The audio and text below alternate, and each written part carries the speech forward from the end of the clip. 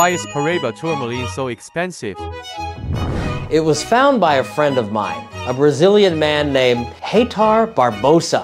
He discovered it in the state of Paraíba, Brazil. This is where the name comes from. It's interesting because when he first discovered it, this unique color is so rare, no one believed that this stone was a natural gemstone or a natural color. He had very difficulty selling the rough, even for $100 a carat. And the price quickly went up to several $1,000s a carat, from several hundred a carat to tens of thousands of dollars per carat by the mid-1990s, which now cut stones can go for over $200,000 a carat in the market.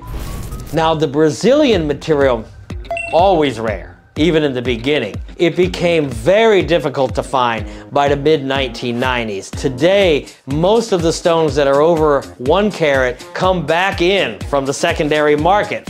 Very, very little production in Brazil of sizes over 1 carat. Guild has visited really the only active Paraíba tourmaline mine in Brazil. Most of what they produce is what we call melee sizes under 20 points, which are extremely in high demand and a high price point also. In this century, a new source was found in Mozambique, and it was agreed that these Mozambique African Paraíba tourmalines could be called Paraíba tourmaline, the trade name, but generally did not reach the finest quality colors of the Brazilian. So the Brazilian material kept going up in price, and it helped to bring the Mozambique material up in price also. But in the last several years, the production from Mozambique has dropped dramatically, and it is extremely difficult to find stones that are large in size, over a few carats, and a high clarity. Most of the Paraíba tourmaline from Mozambique today is not top color. It has eye visible inclusions that are noticeable, and very rare to get it over a 3 to 5 carat size range. So top quality Mozambique Paraíba tourmaline has gone up in price, value, and rarity. That is a testament to the high degree of demand versus the amount of supply for Paraíba tourmaline.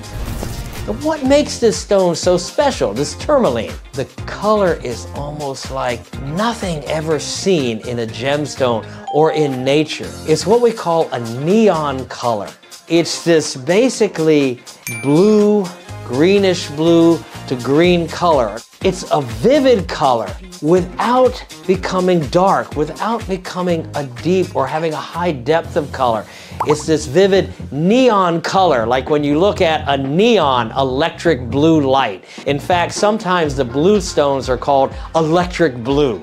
What affects the value? In general, the more pure blue the hue is, the higher the value. Greenish blue stones are also extremely high valuable. Depending on the saturation, how vivid that color is, they can reach prices similar to the pure blues. Once you get a dominant green color, still a highly desirable and sought after and valuable stone, but that hue will be less money for the same vivid saturation, the same clarity and size and cut quality as the slightly greenish blue or more pure blue hues.